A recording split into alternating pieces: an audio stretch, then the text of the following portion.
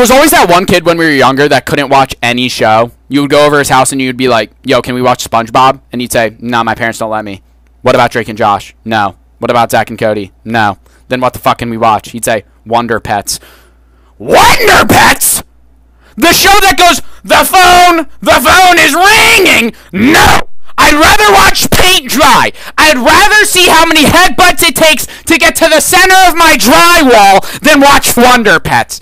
I will see myself out of the door. Goodbye. Your parents suck.